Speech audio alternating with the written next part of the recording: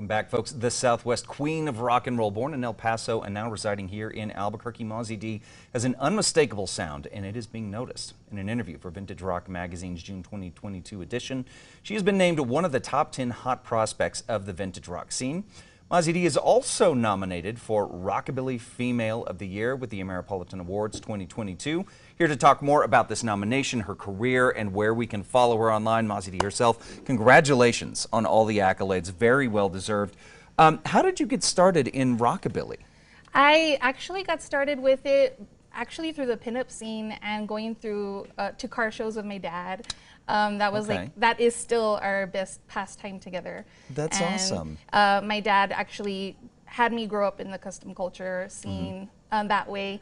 And then I started listening to the music and I really got into it, and I just had like this old soul kind of feel to it, and I had to be a part of it, and I felt like it really spoke to me, and I was able to sing my life through it, and really, yeah, that's why I got into it. Who do you think? Who do you credit as some of your biggest influences?